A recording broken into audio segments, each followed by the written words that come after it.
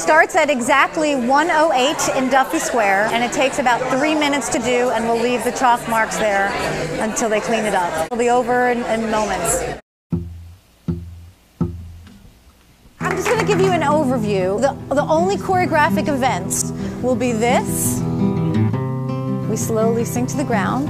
One person will go all the way down to the ground. The other person will hold their hand on the heart. We count to 26 by ourselves. We'll chalk the body, and you will get a word.